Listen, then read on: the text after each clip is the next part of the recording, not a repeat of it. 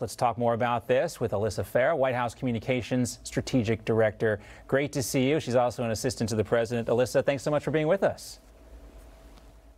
Yes, great to be with you. And I mean, that was a phenomenal lead-in you had there. Of course, one of the most important issues, not just to female voters, I think voters across the spectrum, but particularly, as you said, to moms, is this issue of securing our communities.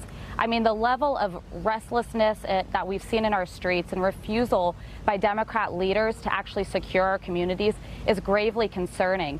But rest assured, this president will make sure we are securing our communities and will take action to do so.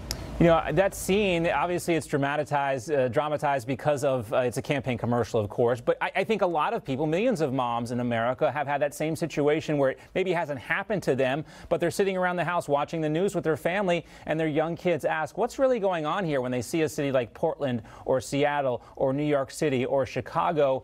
You know, this, I think, is on the mind of a lot of moms right now. And how many, independent suburban moms, we hear that term thrown around. I know it's more diverse than just suburban moms, but Alyssa, do you think this is going to be the demographic that decides this election?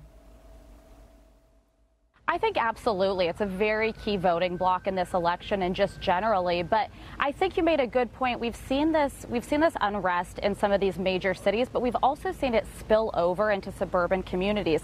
The unrest in Kenosha, for example, is very concerning to voters, people who never thought that this could happen in their safe neighborhood. So I think that's something that will be a motivating factor.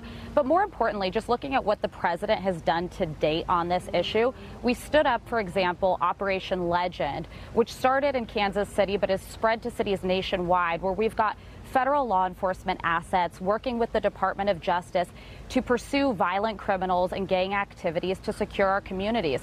We will not rest until our city streets are secured, and we'll also be looking at those suburban communities that could be indirectly or directly impacted by it. That's a top priority for this president. And when you try to explain this to an 8-year-old, as I did, when they see the violence, and we just saw the mayor, Jenny Durkan, in Seattle getting accosted by her own constituents, and when kids ask you, why is this happening, it's not a political answer. You tell kids because there are not enough police officers on the street. That's a simple answer, and they understand that. But that's a conversation that I know a lot of moms are having with their own kids, and we think that will spill over. So, Alyssa, we're going to see Donald Trump obviously talk about this tonight. We'll see a contrast with Joe Biden. We thank you for your time. Hopefully we can check in with you again soon in the near future as well.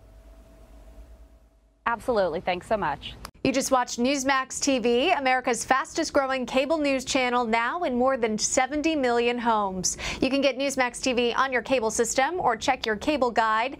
And if your system doesn't carry Newsmax, call them, tell them you want Newsmax TV, because we're real news for real people.